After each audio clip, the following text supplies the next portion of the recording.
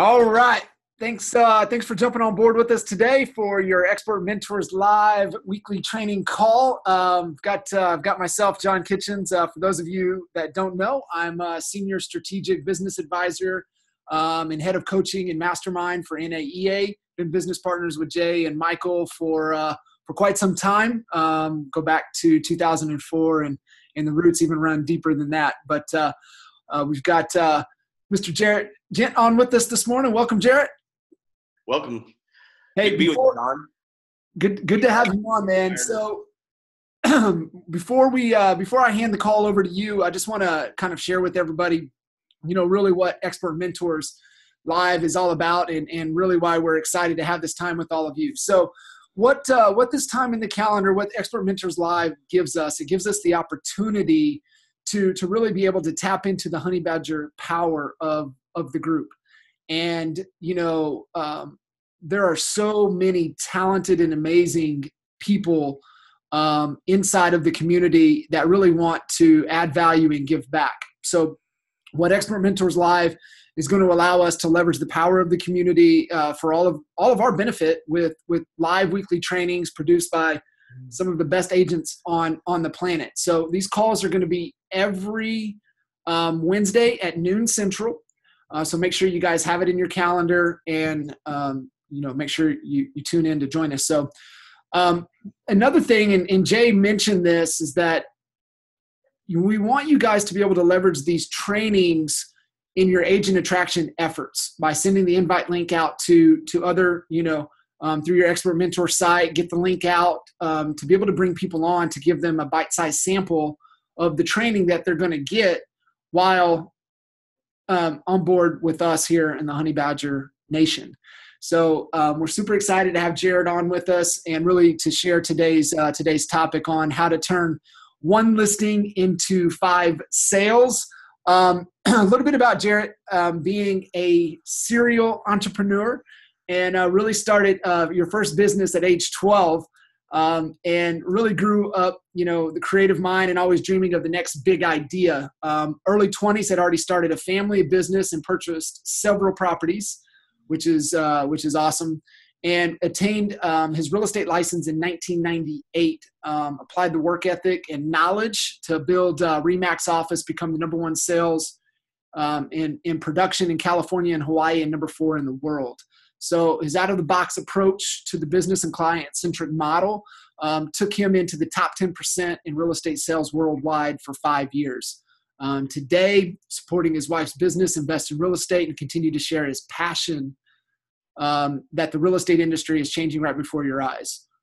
Clear vision on the real estate world and business today with firsthand experience, and he just loves sharing and giving back to mentor and coach others to exceed and help achieve their goals in life. So without further ado, we're going to turn it over to Jaret, and welcome. Thanks, John. I appreciate it. And I'm excited to be here and being an opportunity to actually give back to the community as well. But, also to be linked arms with incredible people within our group and within our company. It's exciting. In fact, I think we all have said it's been a while since I've had this much fun. I share this system that I devised several years ago when I focused more on the listing end of the business, and I want to jump right into that now. I want to kind of tie in Michael and Wood's great their segment last week. I thought it was really good, because one of the things I've been saying for years is you have to become an expert marketer and a lead generation person, or you're going to end up working for one or being a part of a group that has one. And that's okay. But that's kind of key in this business, is instead of thinking like a sales agent, start thinking like a marketer. And I think that will change your business right there. There's a couple of steps, but I'm excited to be here. I wanted to kind of share real quickly why I created this, back to coaching and mentoring and the importance of it. So I had a coach and mentor years ago when I was focused at RE/MAX as being a listing agent. When we got in the business, what were we told? If you want to exist, you have to list. And what I learned real quick was that you get a glass ceiling, and listings are tough to acquire. It's a hard road. And I realized real quick, I wanted to expand and grow my business, but what was the opportunity to do that? And I had a coach or mentor say, you need to remove your focus and open your mind a little bit more on marketing the listings that you have instead of selling them. And when I thought about that, that's what kind of brought me to this 1 to 5 system that over the next couple of years I created. So, I think the reason this system works is that the key part of it is goals and accountability, which is what drives success in our industry. And without them, it's a tough road. And you have to have mentors and coaches that hold you accountable. What's unique about this system is that the built-in accountability is that when you have a 1 to 5 goal, taking one listing and turn into 5 sales, the goal is 5. The accountability is if you don't reach 5, you possibly have failed. The second part of that is that you can easily see when I unpack this, you'll see that you can actually do more than 5 sales. So, Awesome. I wanted to start with, I kind of came across this the other day, and I just kind of a quick quote. And I think this is important. So everybody that's watching, the first thing you want to do right now is actually, there's no fancy presentations, no whiteboards or anything. In fact, this is the first time I've ever unveiled this to anybody outside my own team or brokerage. But take a pen, grab a notepad, start taking some notes. And here's what I want to share with you. A dream written down with a date becomes a goal. A goal broken down into steps becomes a plan. A plan backed by action becomes reality. So I thought it was fitting, and I wanted to share that. And here's why. Because in our industry, we were taught sometimes to set goals based on a 1-year income. And I think it's a little old school and archaic, right? So what happens is how much do you want to earn every year? And then we would do the inverted math to work into it, right? That was what we did. So the problem is that the mind works in mysterious ways. It works better off success, right, than failure. And short-term goals that are obtainable, I think, inspires you to do more. So I think that that's kind of fitting as we dive into to this, because this 1 to 5 system is really incorporating that every listing I take, my goal is to get 5 transactions, and you can track it. So dive into that and unpack that a little bit right now. And John, did you have anything at this point or any thoughts right now before I jump right into it? No, this is great. Just you're cutting out just a little bit. So Okay. just want to make sure that we miss it. If anything's missed or you kind of freeze up a little bit, I'll bring everybody back up to speed. But no, I'm excited to jump in, and I love what you've said, the 1 to 5 and just the mindset, and really that built-in accountability. Your goal is 5, and you nailed it. And maybe say it again. Right. It's not just to sell it, it's to market it. Right. And I'm going to actually relocate over here because I think possibly this might help. Cool. But that's okay. Let's see if this. Hopefully that's a little better. Cool. Is that better? Yep. All right. Sometimes we got to do that in today's world. I'm just here at my house and wanted to do this. So, okay, here's what I've got. One second here. While Jaret's jumping on, so for those of you that jumped on a little late, just joining us, Jaret's going to jump into the 1 to 5 goal on taking a listing. He made a quote, a comment, a statement earlier that it's not about just getting your listing and selling it; it's about getting the listing and marketing it. So this is good stuff. Got my notepad ready and ready to follow along here with you. Yeah, let's do it. So here's kind of what we're basing this on. And some of this, when you hear it initially, it's going to seem a little, get this back here. It's going to seem a little bit slow and archaic, but stick with me, okay? So obviously, the first goal in a 1 to 5 transaction is getting a listing. So when you acquire the listing, let's assume you've done that. The key part of that is to sell it. A lot of people believe that you take a listing and it automatically sells. Now, we happen to be in a seller's market where, advantageously, it's pretty easy to sell properties. The problem is people fail to realize there's still a lot of expireds in our market. A lot of homes still don't sell, okay? So this is a key element, is understanding the pricing of the home to do the proper marketing, okay? So what I mean when I talk about pricing of the home is using a pricing pyramid to basically attract so that you're marketing to the masses of buyers. That's the key element to start, is that the pricing is correct to get the most eyeballs on that home. That's the whole start of the success in this system. And often we see homes where, even in today's market, they're going for top dollar. But again, I don't want to dive a whole bunch into the pricing pyramid here, but if anybody understands that pricing spectrum, is that when you hit about 3 to 5% under true market value, the marketability and the eyes on that property goes up 75, 80%. That's what you want to do. You want to draw people to the listing. So your first goal is easy. You sell it. Let's assume that you have this seller property and you end up in a situation where you've done what? You've actually sold the property. Okay, that's your one sale, the one goal. Okay, we've got 4 left here. So the second part of that is the seller, that's your client. I can't tell you the amount of times that even myself, when I was focused on listings, I didn't want to work with buyers. But over the years, I learned how many people I came in contact with that had their home listed, but yet they weren't working with their listing agent. Yep. And I thought to myself, once I realized that, wow, here's a lot of missed opportunity for business. So how many people, I'm curious, when they go into a listing appointment, get an exclusive buyer's representation agreement? How many people talk to them and understand what their next move is? Well, this is where you're trying to obtain that second sale.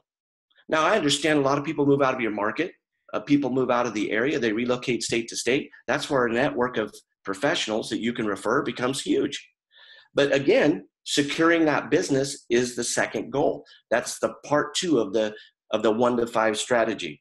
But I will tell you, still today, the amount of people that I ask, did you get a buyer's representation agreement with your client? And did you understand truly when they're making this move, what they're really trying to obtain anyway through this move, and the ability to represent them? It's overlooked a lot. So that's kind of piece 2, a representation agreement through that relationship of that listing. Okay, so we'll assume that obviously that seller can buy. So that's, you've already done 2 of the 5. The third is a client referral, and I want to spend a minute talking about client referrals. You have to deliver an exceptional experience to people if you want to get referred. But here's what happens. I think you might agree. I think that most people don't ask for a referral, and they don't ask for it at the right time. They don't ask for the business. And when they ask, they don't ask at the right time. Typically what people think is, when I want to get a referral from my client, is, hey, we closed it. We're at the closing table here. They may or may not even ask for the business. But more importantly, they think that's the time. The sale's over. Okay, we're moving on. Actually, what I have found, I think it's a bad time. And here's why. Moving sucks. Who wants to move? Okay, so when you're in a mindset of moving, do you think that you being a referred agent is top of mind? It's not. You're not, because they've got everything else in the world that they're dealing with. And I guarantee you're the last piece that's important to them, no matter how good of a job you did. So here's a couple of tips that I think will help people. Number 1, ask for the business. Ask for the business. Yeah. It blows my mind how many people don't ask for them to refer them. Okay. And I'm going to dive a little bit deeper into the timing of when to do it. Okay. The timing is that when you first enter into that relationship and you are having the property listed and you're starting to put the marketing together and a sign out front. Okay. That's the time. Here's why. Everybody in the neighborhood, everybody they know, their friends and family are going to learn about what? Their move. It's going to come up. So what you need to do is you need to coach your clients on, hey, when your neighbor comes over and asks you about your move and you've been here for years and they talk about anything of their possibility of moving, do me a favor, put me in contact with them, because I want to see if possibly they have a buyer or somebody that they know for your home. Put me in contact with them.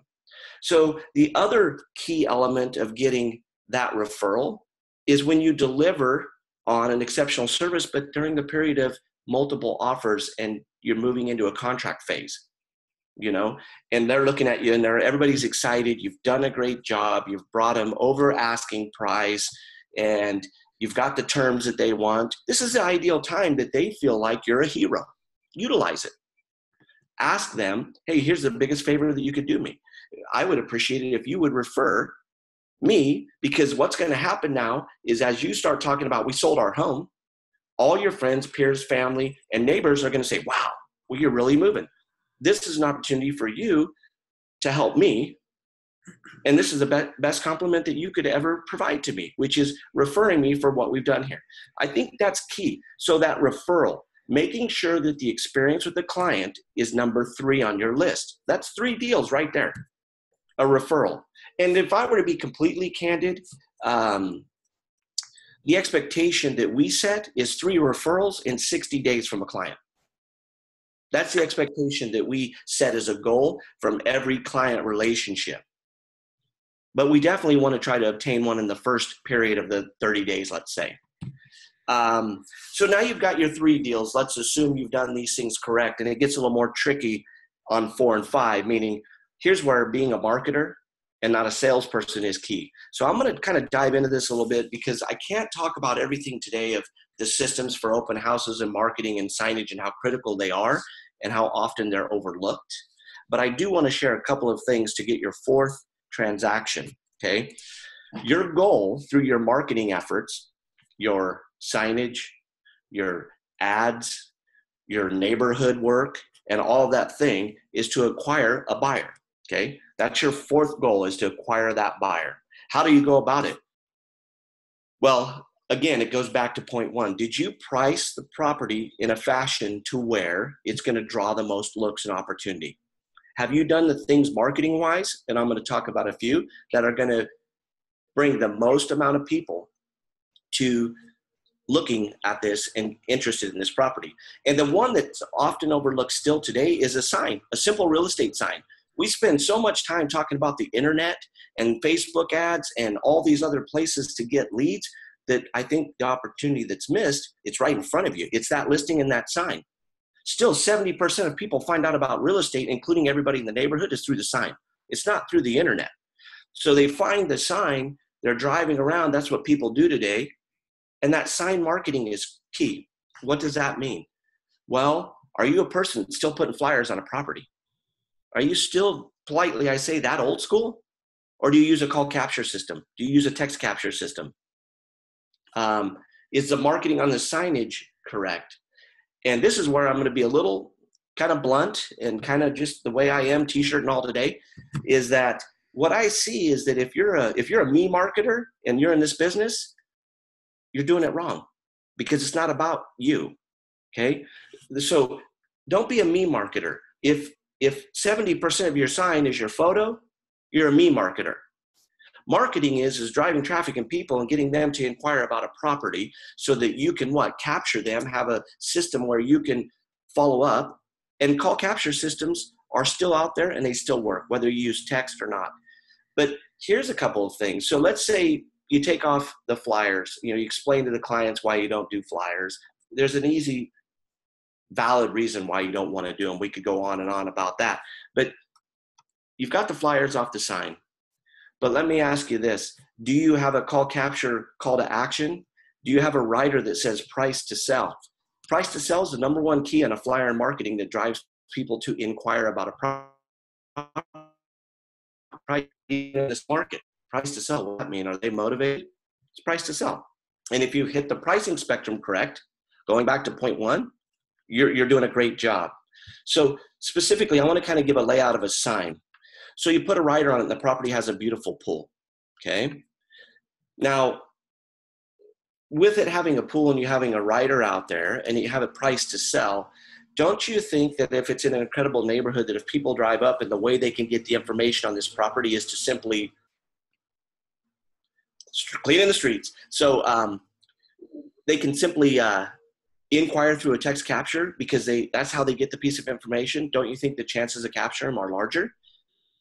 See, here's what I see is that agents are real quick to give out all the information and they miss the marketing. If you give a person everything they want, They're going to do yes or no. No. So they're going to say, wait, you might have said too much. So you got to be real careful in your marketing remarks. You got to improve in what you say. You have to improve in what you don't say. You have to improve in the amount of photos and how you do your photos and how the marketing speaks. Here's what ends up happening that I see a lot with photography is that you give out 30, 35 photos, which sometimes you're telling too much of a story. Some things are left to be researched and to be inquired about. Some of them need to be done in that fashion.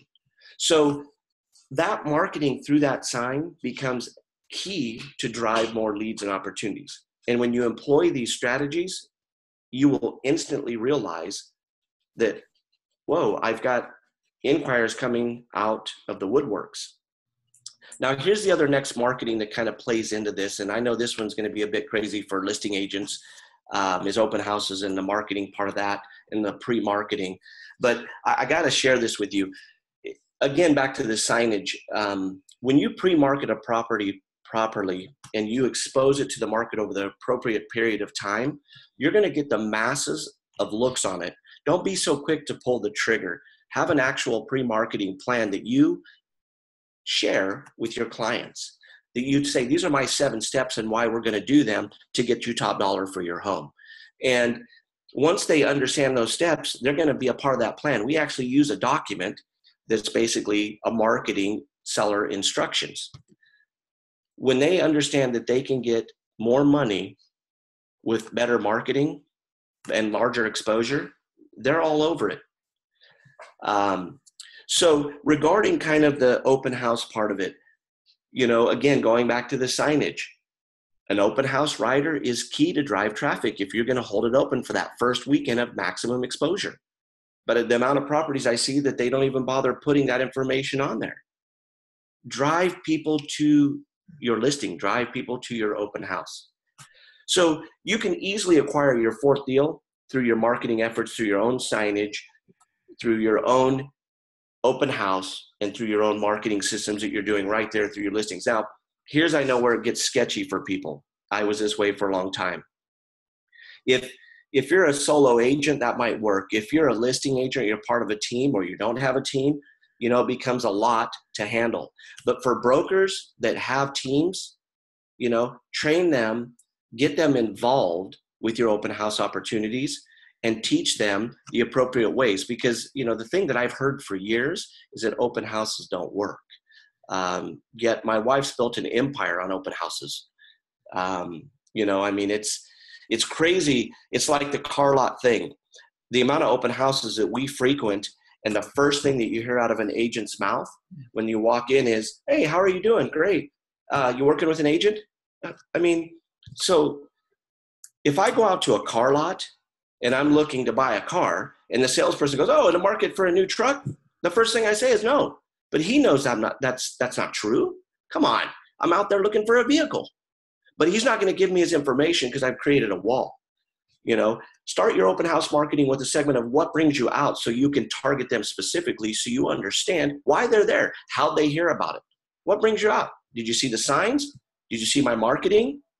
Did you see the 15 signs I put around the neighborhood? Did you see it on my ad online? That's the kind of things I'm talking about that drive traffic and marketing. The 4th one is really easy to acquire through your marketing efforts when done right. And frankly, more than that. The 5th one comes from marketing in the neighborhood, okay? Your 5th transaction is you're trying to get another listing in the neighborhood. Every goal when we were listing agents and when we're listing is to get another listing in the neighborhood.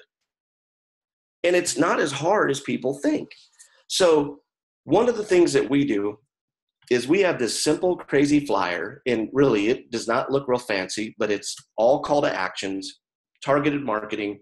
It's got information about home sales and an invitation to the open house.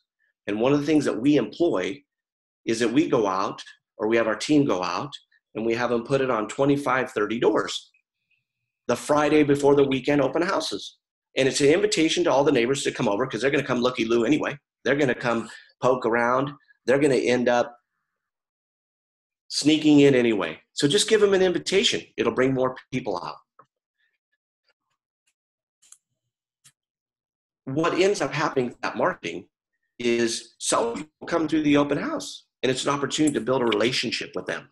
So the key is to get those people in. Now, when I say door to door, here's what's crazy. People get scared and they get focused on, oh man, that's not me. I don't want to go. That doesn't work. That's old school. I'm not talking about knocking on people's doors. We don't knock on anybody's doors.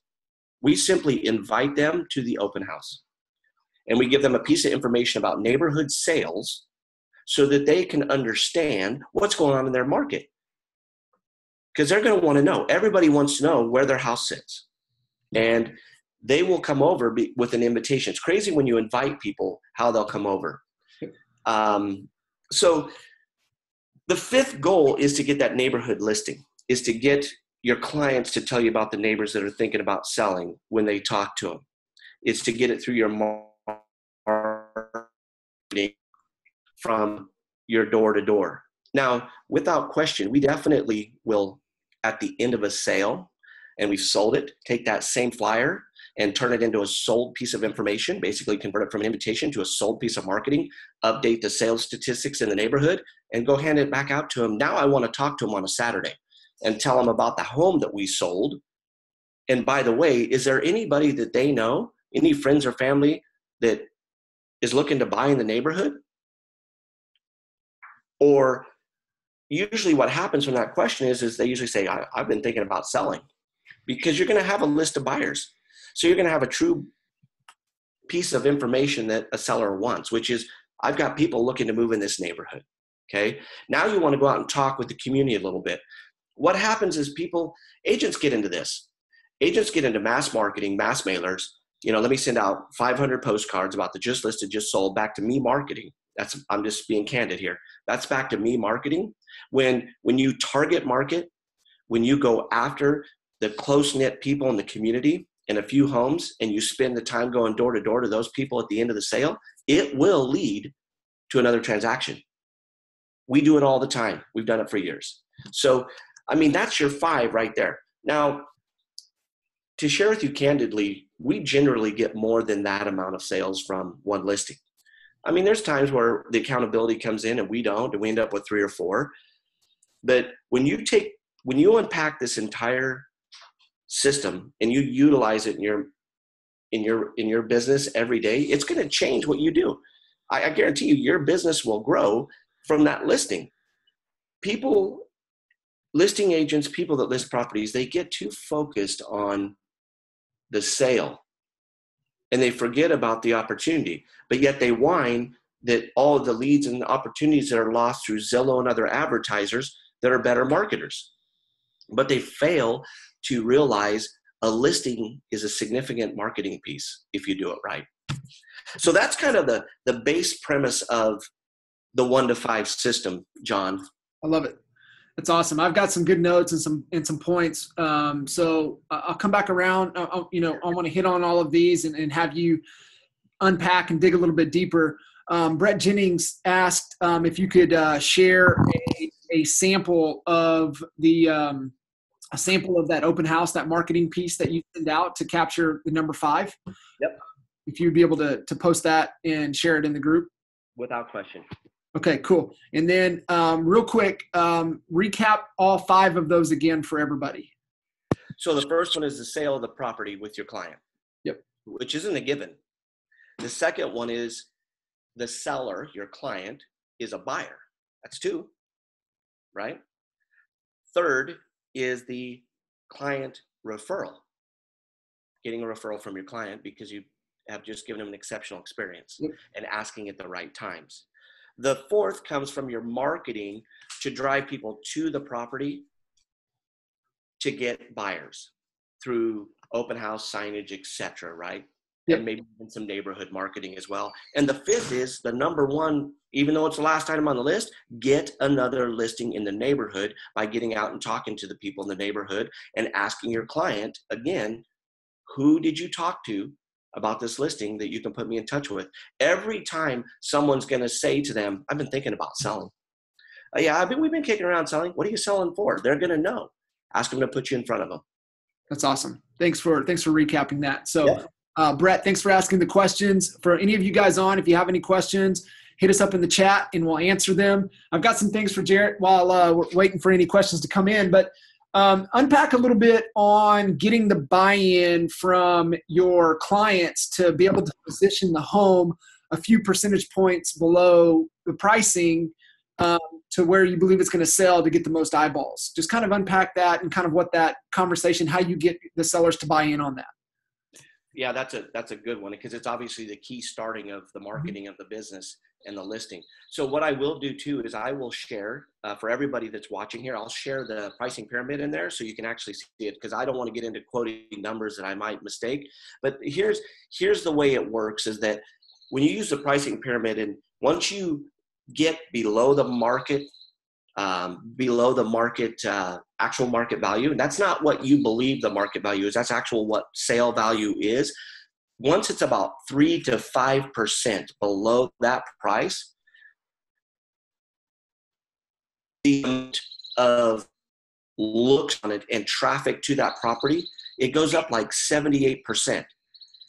When you price a home at market value, even in today's aggressive market, the study shows that less than 8% of people look at it. Everybody wants to believe they're going to get a deal, but here's what ends up happening.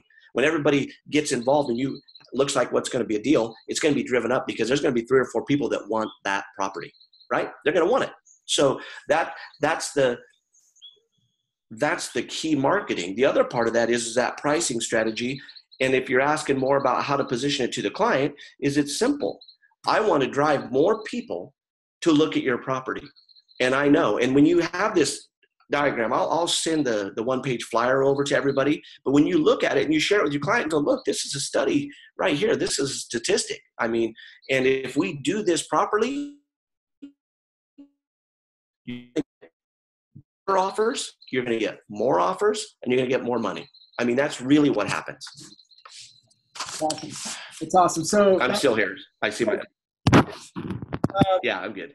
The other was on the client referral, and I just made me think. For those of you that know Michael Reese, we have what we call the laws of Mike, right? And he's got a bunch of them, and one of them is if you don't ASK, you don't GET, right?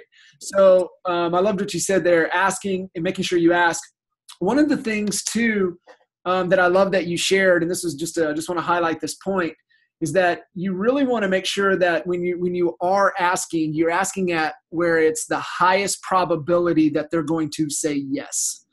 And Digital Marketer talks about it. It's like, do not ask for the referral unless you know with absolute certainty you are going to get it.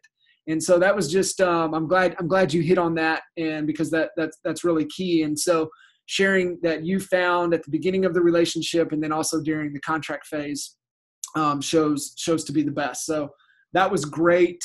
And then, share a little bit, because when you said about the writers, right, it goes back even to copywriting, right? It doesn't matter it's all in the headline, right? And right. So using that top writer, if you think of it from a copywriting perspective, that is your headline. And what are you using? And so share again with everybody what those key headlines that you guys have seen to pull the best from your signs. So I think in terminology, generally what you'll see is, I'll talk about 2 parts of writers. I don't know if I'll answer the question, but price to sell is a key one, and then a key feature in the home, right? So whether it's a neighborhood or a community where people are typically looking for larger homes with 5 bedrooms, every market's different, or that it's a neighborhood or an area of the country where people are looking for pools and it's a key element, or they're looking for an oversized garage or RV parking or all those, that you have to have the key one draw to that community. You need to understand, obviously as an expert, what that one draw to that local neighborhood and community is, and market that on the signage. The price to sell part comes in because what ends up happening is that they can't get a flyer, right? Well, I'm not putting flyers on them.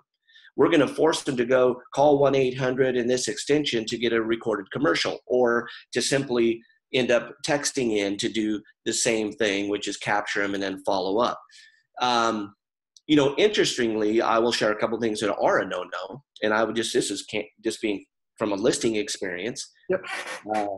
Reduced, wrong. The last thing that you, and I'll explain that further, reduced, under contract, pending, wrong, all bad. Here's why. And agents do it. That's me marketing. I hate to say it again, but I'm just calling it what it is. That's me marketing. You're shutting off the flow of traffic. Now, why are you going to do that when you have a sign out front? Why are you going to tell people this property is not available anymore? Don't bother me. Because you're sending the wrong message. You're going to have the opportunity to tell the neighbors, don't worry. See, what happens is agents think, well, I want to tell everybody in the neighborhood that I've sold this house as quick. No, you don't. You're going to go do that door to door. Right. You're going to do that through a postcard series and then maybe door to door. Don't shut off the flow of traffic and opportunity to the listing that you worked hard to get. That's kind of my point there. And those two writers are killers in doing that. Don't do that. I mean, because consumers and people are visiting from out of town. There's holidays, things are going on. They drive down the street and they inquire because maybe they're thinking about moving. I can't tell you the amount of people that we've had that have done that. And I mean, nobody calls when it says pending. I mean, nobody calls. Now, if you have a situation in today's market, a lot of places you're doing rent backs, right? With people moving, they're having to sell and buy and find a property. So there's rent backs in a lot of markets. But in that scenario, I think a good tactic is during that period to put a sold up there as you're going out to the neighborhood. That sold is key. But don't shut off the flow of traffic instantly through what I call, again, me marketing. What is your take on inside of the neighborhood if you're not able to get the listing, but you get a buyer to help another? I know this strategy worked really well for Alex. For those of you that know Alex, here with us in Frisco, had his business booming in Connecticut. But what he does in his buyer representation agreements, that he has it written in that he gets to keep the yard sign in their yard for the next 10, 14 days after close of escrow. So he still has that exposure.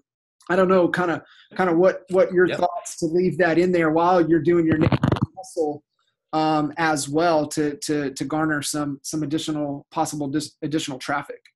Right.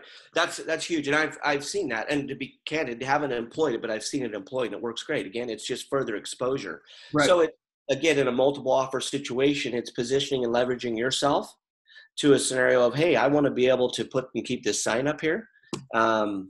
For a period of time. It's smart. I mean, smart marketing. Smart marketers win. I love it. And touch a little bit more on and I saw Brett pop up but it's okay. Value unarticulated is value unappreciated, right? That's one of Brett's things. And so you were talking about how important it is to make sure that you articulate your pre-marketing plan. Because if you don't articulate the plan, then you can't get them on board or buying in. So I thought that was a key point that you made. And if you want to, touch on that again, I think that's key for everybody to get. Yeah. And the one part cut out, I'm sorry, the last part, what was the part just prior to that? Articulate what part? Just articulating that pre-marketing plan to get them on board into the efforts. And it's just with anything, right? If you don't communicate and articulate your plan, how can you expect anybody to get on board with it? So right. Touch on that a little bit more, because I thought that was a real key point for everybody to pick up in their presentations. Yeah, it is a key point, and I think it's overlooked a lot. So I kind of refer to it as a one-page marketing plan and a seller instructions. The seller instructions set the tone of the plan. And without a plan, I mean, I don't know how you expect to accomplish it. I mean, that's just simply how that works. But more importantly, again, is that if you lay out a time frame, if you lay out what a client can expect and why you're doing certain things, they go along with it. So on the pre-marketing part of it, I'm talking about, the difference of throwing a property in the MLS on a Friday and putting it on the market on a Tuesday and having no showings until the weekend. That's marketing. Having limited access, but your clients are agreeing to this. These aren't ethical violations. This is all part of the marketing and the exposure. That you make it clear that you're not going to accept an offer for the first 3 business days. And the seller agrees to that. Yeah. Because of exposure. You want exposure. You want exposure not only for your marketing, but your client. Really, at the end of the day, we can talk about marketing and building our business, but it's about the client. And if you want to get a client top dollar, taking the first thing that comes in just because it's over asking is not probably the best deal. It really isn't. That's right. And I'm telling you, if you get something right away and it's a really great offer right off the bat and you jump on it, there's probably 3 other people that would pay more. So I think that might be possibly a disjustice depending on the circumstances of your client, but it might be a disjustice to your client, which is first and foremost. So usually what we do on a marketing plan in that regards is we set up about a 7-day exposure. So we want to list on a Tuesday or Wednesday in the MLS, have the property open Saturday and Sunday. Vary the hours. Sometimes we'll do a 2 to 4 or 2 to 5 on a Saturday, and then we'll do a noon to 3 on Sunday. We want varying hours. We want to drive, again, that's marketing, right? Everybody does generally a 1 to 4. They have a community has a certain neighborhood. We want to vary that. We want to be there longer than some on another day so that those people that might be straggling around come through our signage and our marketing. Yep. And then we also want to catch up early on. But part of that pre-marketing plan is being able to get everything prepped and ready to expose it also through photography, through online, through Facebook, ads, boosted posts, all those different things, again, that's helping the client and helping you earn more. That's really the goal. Those are kind of the key elements that are in there. There's some other little things that, and again, I'm happy to share that document as well, that seller instruction sheet, and people can have that and use it for what they want, and they can edit it. But those are kind of the key elements. It's about setting the expectations to clients of why you do these things, which also talk about why I don't put flyers out front, etc. That's awesome. And no, man, I really appreciate that. That's that's really what this whole Expert Mentors Live and having, you on, Michael last week and Rowena, the week before, and the lineup that we have coming is just, you guys are amazing and just adding value and giving back. We do have a question coming in from David, and he said, how would you handle a 55 plus gated community? No lawn sign, no soliciting. Yeah, those become a little bit of a challenge, a little bit more tricky because of the no lawn sign and the marketing restrictions or the gate access, and so generally the way that we would do those is that's going to take groundwork. Okay, that's going to take ground footwork. In other words, we're going to be more active in the neighborhood community because we can. But also for driving traffic in there, sometimes those get limited on the ability to even do open houses or being able to drive traffic in there. So then you have to go to an online media. You have to really focus on probably an ad to drive people there. But that's really what you have to do when it's limited. I haven't seen a whole lot. I know there are some out there where they won't even allow a sign on the property. Or they have a very specific branded sign. They're taking away your marketing and your efforts. I mean, there's no way to get around it. What I would do is spend more efforts on the ground, boots in the community, and I would spend more time online driving a strategy of people there to get them to an open house if you could do it, and to get them through the marketing in that regards, or just to do the same thing, get the lookers through Facebook and through ads to get them looking at the property. And candidly, my strategy probably would be is that I would probably set that property up with very specific showings and access through myself. That's probably what I would do is I would probably use a strategy of the exclusivity and shown by appointment only. That's probably what I would want the community like that. Gotcha. So great answer. Thanks for David for sending that question in. I think a lot of that strategy too could tie into what Michael and Woods were talking about last week as well, right? Getting in and talking to the influencers, a part of that community, and getting everything out on Facebook, and so a lot of what they talked about last week, I think, could really tie into that, can tie into everything that you're even talking about here as well. So this has been fantastic. I've got a question that has kind of like been my favorite question to ask folks is, what's the one question that no one asks you that you wish they would? Boy, the stumper, huh? Um, I'll tell you what it is. The one I don't think I ever hear, which is crazy from anybody, is what do you love about real estate? I think that's probably the one, Yeah. because I mean, we're a real estate family, my wife and I, but I love real estate, and I wished more people would ask why, or ask that question, right? So what is it? What do you love about real estate? Why, what's cool about that? Because, there's all kinds of aspects that are awesome. I mean, the incredible opportunity to help people is amazing.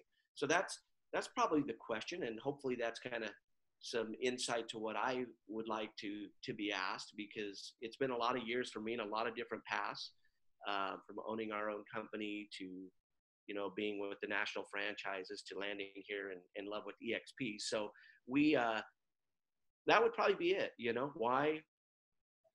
Why real estate, or, why after all these years, you're still doing this? Cause it's a tough grind, but when you love it and you're passionate, it's the most rewarding opportunity, I think, in business that you could ever have, both financially and personally. That's awesome. I love that. So what can we do to help add value back to you? I think really the value is being added every day. You start with the two speakers that were before us and the ones that are to come. I mean, that's the value of me, the exciting opportunity to listen to people that are top at the game, that have specific things that they do in their business or in their lives. I mean, sometimes we're a little focused on, the business and growing, but it's also interesting to learn about people's lives, what makes them tick, right? Yeah. What, besides real estate, drives their motor. So, for me, honestly, the excitement for me and the give back to me is being here, being a part of the Honey Badgers, being here and having a scenario where we made a really long, challenging, emotional decision to be a part of EXP and to do what we're doing. And it wasn't easy, but it's probably the most exciting, time, honestly, I've ever had in real estate, if I was to be completely candid. That's awesome, man. Great to have you on board. I'm glad you made that decision, and appreciate you definitely adding value. What's the best way for people to get in touch with you if they've got more questions or any more advice to dive in deep on your 1 to 5? So a couple of things. So 2 parts to that is look me up online, Facebook, private message. I run probably most of my stuff through my own personal page, but I do have a business page out there. That's probably the best way. Send me a private message through Facebook. It seems like everybody on the planet is. Obviously, my email is jaret.ghent@exprealty.com. Send me any questions, anything.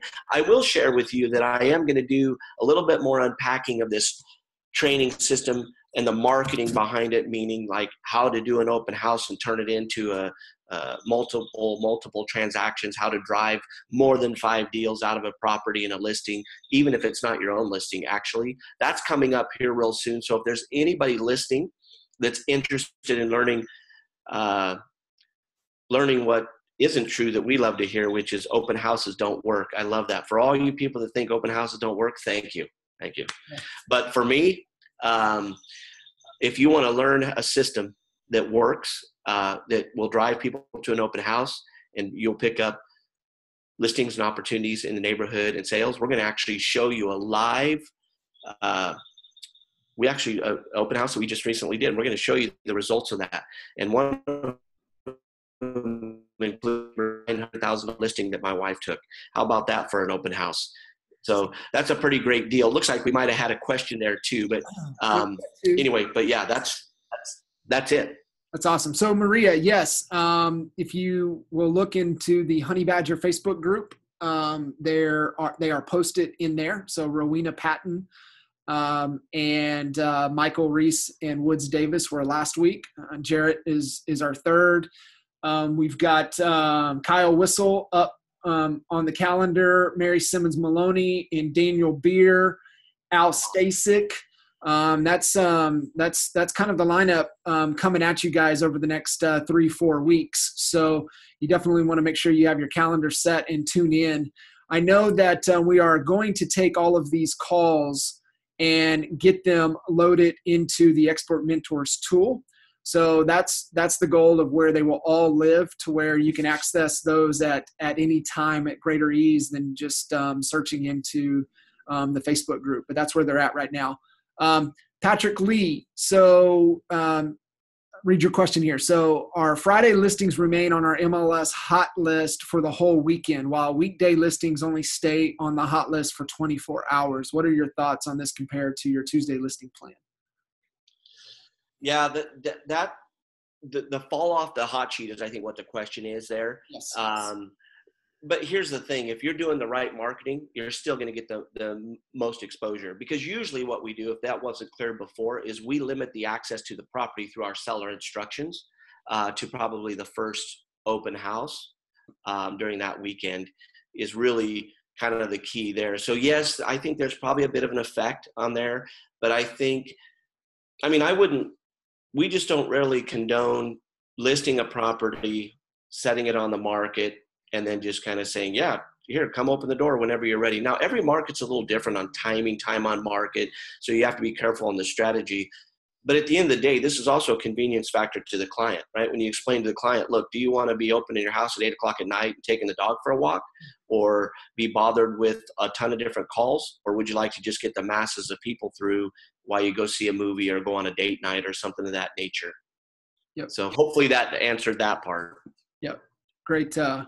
Great. Thanks. Thanks for the questions. So, it looks like we're coming in here and towards the top of the hour. Jaret, appreciate you, man. Thank you. Amazing call. Really, thank you for adding value and really being a true expert mentor and teaching us all really how to leverage our listings to get more sales.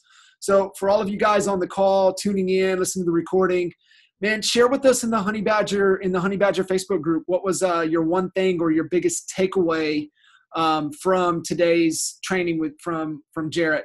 So appreciate you guys. Thanks. Please feel free to reach out to me for any questions, or if you would love to be an expert mentor and add value to the group in the future. Awesome. Cool. Awesome. Thanks, Jaret, man. Appreciate it. See you guys. Take care.